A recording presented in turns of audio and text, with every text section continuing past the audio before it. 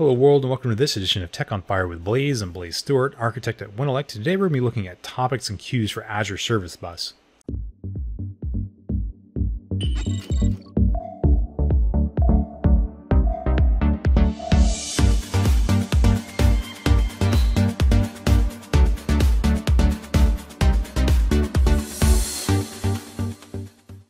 Hi guys, today we're going to be looking at Azure Service Bus and looking at topics and queues specifically. We're going to be looking at it from the application perspective, but this thing will integrate with a number of other things on Azure. We're primarily going to be looking at creating topics and queues today and then creating publishers and subscribers so we can get a handle on what it does and kind of how it works. And we'll look at some more advanced use cases in future videos. So when we talk about Azure Service Bus, there's really two ways to send messages, and that's with queues and topics. And the most fundamental one is queues. It's pretty straightforward. We have a queue, and if we want to send a message between a publisher and a subscriber, we use the queue. So a publisher, sometimes called a sender, is going to have one message that it's going to create, and on the other end of that queue is going to be a subscriber. The publisher will originate the message and then will put it onto the queue. Now, the subscriber may or may not be there at the time that message is being sent. So this allows the publisher to send up as many messages as the queue can hold until the subscriber connects to that queue and then starts moving those messages off the queue and processing them. This is an asynchronous message pattern, meaning that it allows the publisher to send something to the subscriber without the subscriber actually being there to receive it.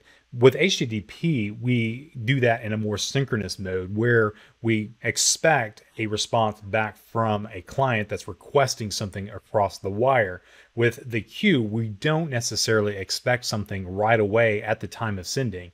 You can send messages back to another queue and then have the publisher also be a subscriber and the subscriber be a publisher, and you can get two-way communication that way. And you can use correlation IDs to correlate messages. But fundamentally, this is how it works, where a publisher sends something to a queue, it waits on the queue until the subscriber connects, and then processes that message. So Service Bus topics are a lot like queues. Basically, the major difference is it's one-to-many. So we're going to have a topic and a publisher, and the topic works a lot like the queue does, where the publisher can publish to the topic, but instead of having essentially just one listener or one-to-one correspondence between a message that's sent to the queue and then read from the queue, we can have multiple subscriptions to a topic. So that basically means that every subscription will get their own copy of the message from the publisher, and then each subscription can have their own subscriber.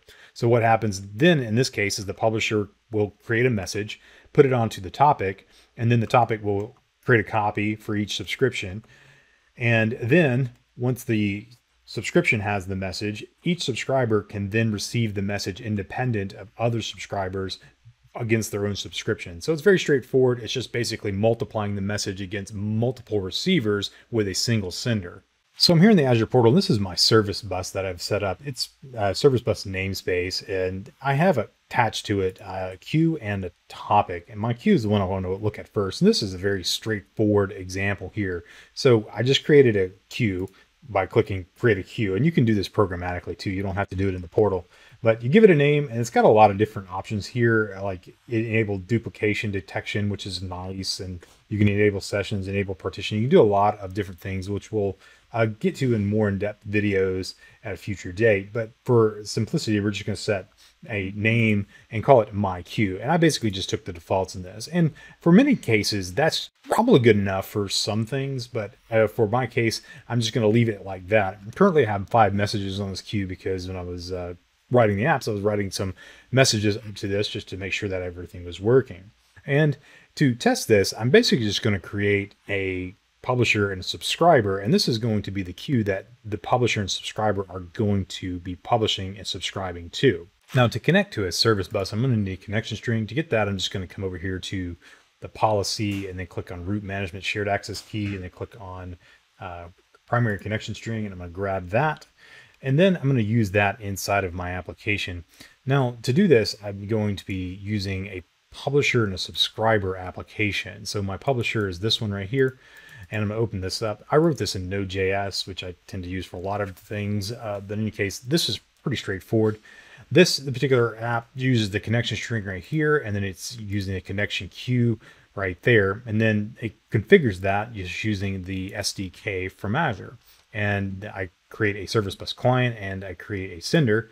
And then this just creates a for loop that will go 10,000 times where it'll start sending a message on basically one every half a second. So it'll send a message and then wait half a second, send the next one. It's basically just populating the body with the message ID, which is the integer of the for loop.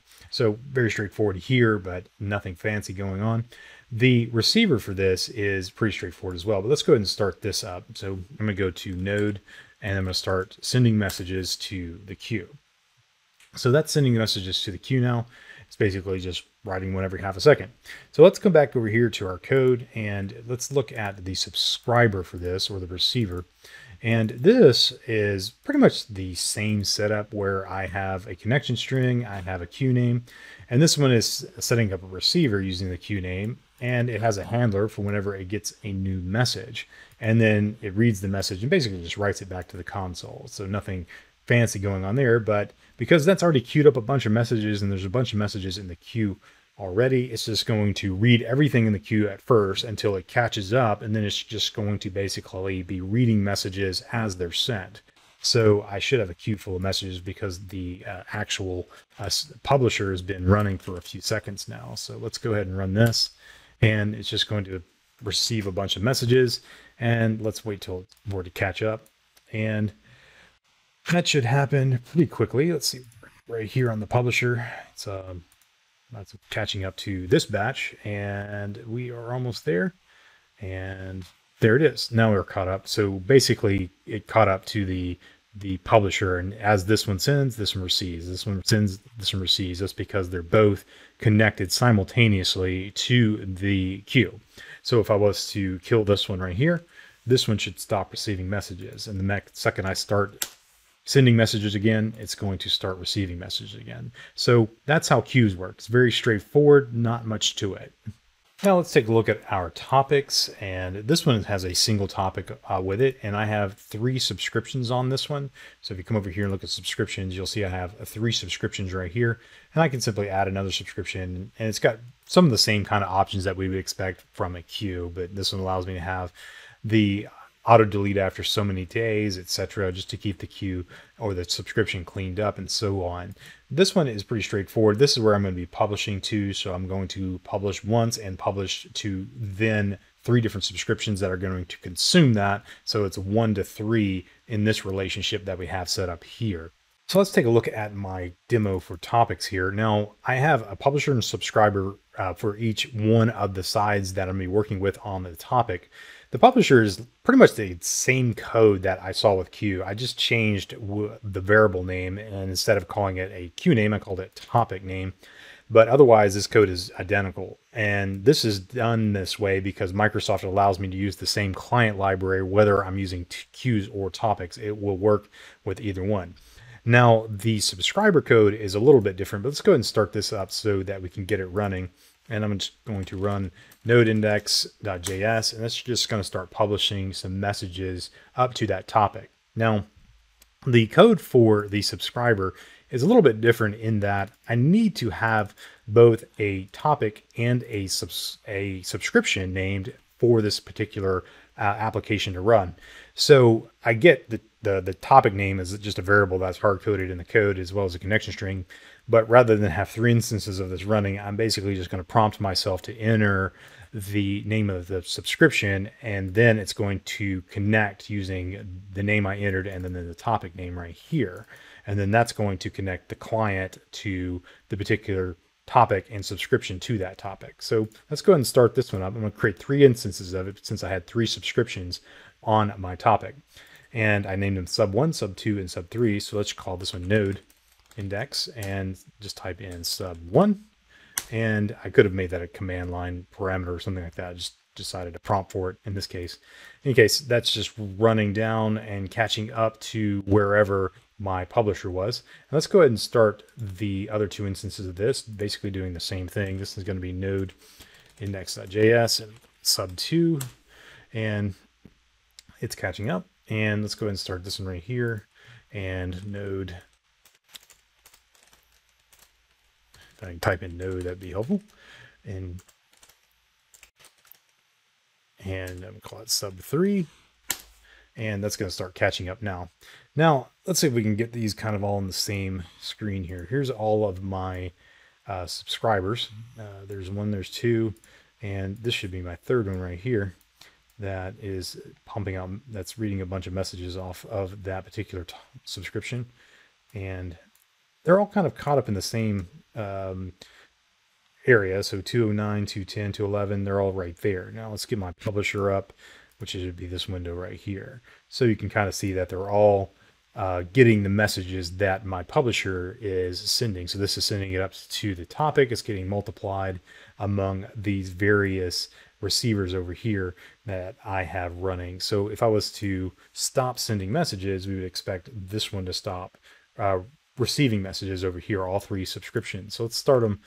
Start sending messages again, and we should start seeing messages come back through. So again, very much like we saw with queues, the main difference is I have a one-to-many relationship rather than a one-to-one relationship. So that's the main difference between the two.